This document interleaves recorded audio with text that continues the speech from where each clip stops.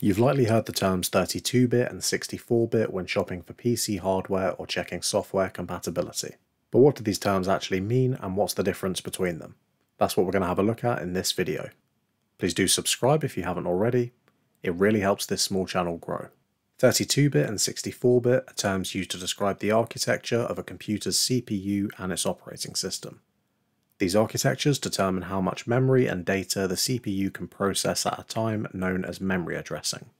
Memory addressing is the process in which the computer's CPU and software interact with the computer's memory or RAM to read or write data.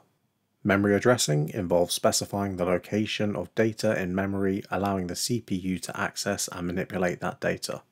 A 32-bit system can address a maximum of 4 GB of RAM, so the CPU is only able to access and use 4 GB of RAM at one time. As the CPU can use this much RAM at one time, they are not well equipped for handling resource-demanding software.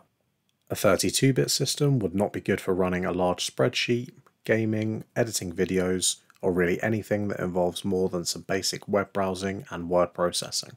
Only very low-budget machines such as some Chromebooks and older machines still use 32-bit architecture.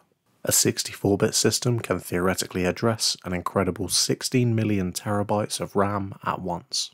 Obviously, no device in the world comes close to this limit currently, and won't for decades to come, but the important thing to note is that it can make use of more than the 4 GB of RAM that 32-bit systems can.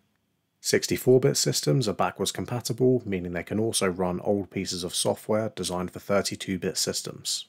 32-bit systems may struggle to run 64-bit software due to their RAM limitations. So if you're looking to do any kind of even slightly resource-intensive task, a 64-bit system is the choice for you. Please do subscribe if you've enjoyed this video, and thanks for watching.